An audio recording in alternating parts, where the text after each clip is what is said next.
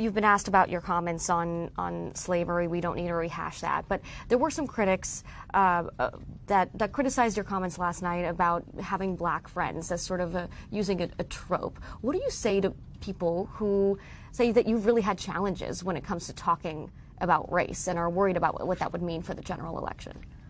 We were the only Indian family in our small southern town.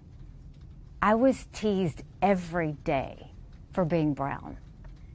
So anyone that wants to question it can go back and look at what I've said on how hard it was to grow up in the Deep South as a brown girl. Anybody can look at my record and see when Walter Scott was shot down by a dirty cop, how I made sure that the Walter Scott family didn't suffer because we put the first body camera bill in the country in place. Anybody can look at the fact that when we had 9 amazing souls die in Mother Emanuel Church, I did something that no Republican or Democrat ever wanted to touch, which was call for the Confederate flag to come down because it would take 2/3 of the House and Senate and was an impossible feat. I don't know what you're implying with that, but what I will tell you is saying that I had black friends is a source of pride. Saying that I had white friends is a source of pride.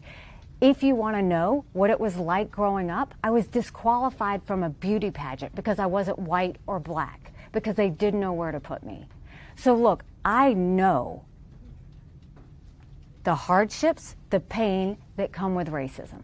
It's the reason that I fight bullies every day when it comes to racism, anti-Semitism, or hate, and I always will. If I didn't mention slavery on that day, it's because that's an automatic. There's always been, the Civil War's always been known about slavery.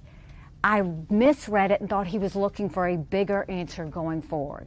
So critics can say whatever they want. I'm very comfortable in my skin. I'm very comfortable with what I believe in, and my job is not to convince them. Thanks for watching. Stay updated about breaking news and top stories on the NBC News app or follow us on social media.